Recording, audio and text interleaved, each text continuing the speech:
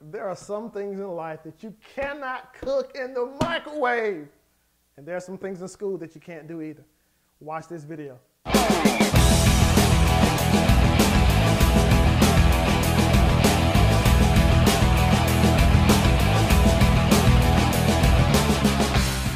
Hey, what's up? This is Kantis Simmons, academic success expert and leading authority on student achievement.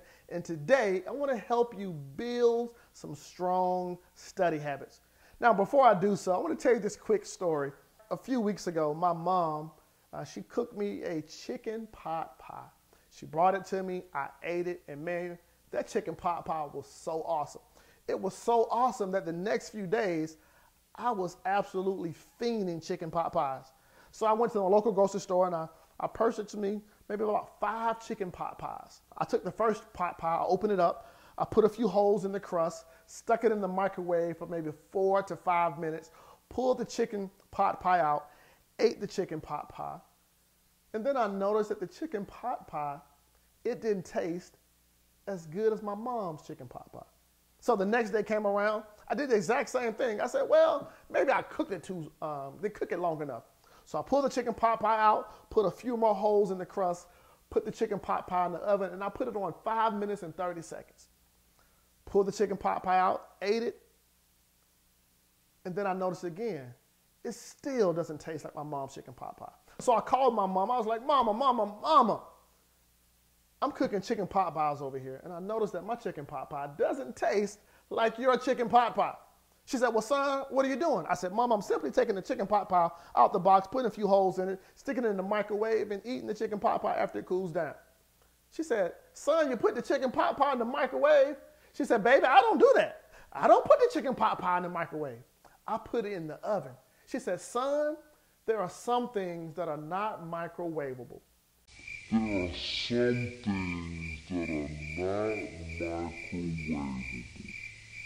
As a student, whether you're a middle school student, high school student, college student, returning student, or maybe you're taking some classes online, when it comes to these school books and studying, it's not microwavable. You know, we do live in a society where everything is fast. We have Twitter, Facebook, Instagram, Pinterest. We can text message somebody, email somebody, and things happen very fast. But here's the thing. When you're studying for your subjects, when you really want to achieve academic excellence, you have to take some time where studying those subjects are concerned. And what I want to do, I want to give you 4 things that you can do to build and to strengthen your study habits. Number 1, I want you to begin to write out a specific goal for your study time. Let's say that you're sitting down to study chemistry for about 2 hours.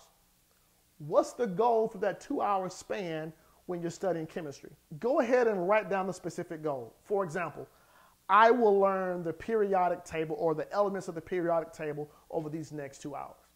If you're studying mathematics or doing calculus, write down a specific goal. I will understand the Pythagorean theorem within these next 2 hours. Step number 1, or habit number 1, is begin to write a specific goal for your study time.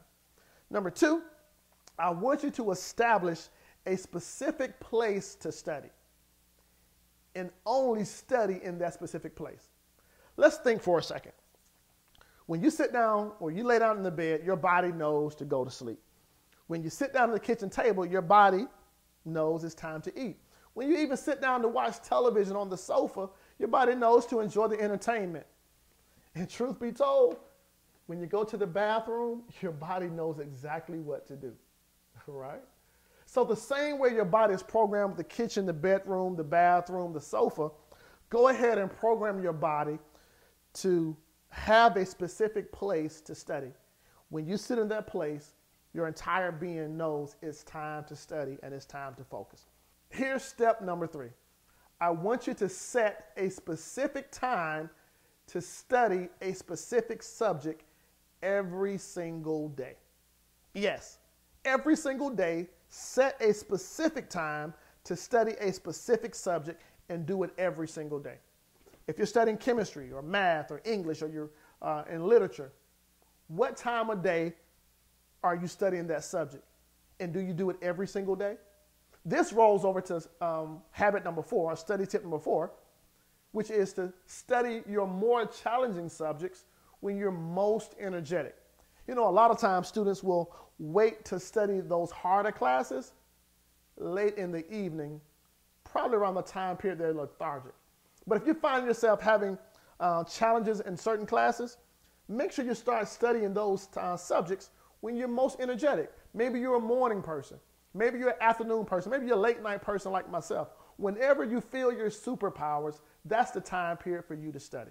So there are 4 tips, study tips that you can start to implement right now. Number 1, set a specific goal for your study time. Write it out. Write out the goal for that study time. Number 2, establish a set place to study, and the only thing you do in that place is study. Number 3, set a specific time every single day to study a specific subject. And then number 4, make sure you study your more challenging subjects when you're most energetic. Hopefully that was helpful for you. If it was, I would love for you to leave me a comment and let me know what you thought about this video. Also, if you have any other challenges academically or with school that you will want me to shoot a video about and give you some of my advice, just leave me a comment and I will do that as well. And you know what? There's only one game in life. There's only one thing in life, one thing in school that you can do, and that's to play your A game.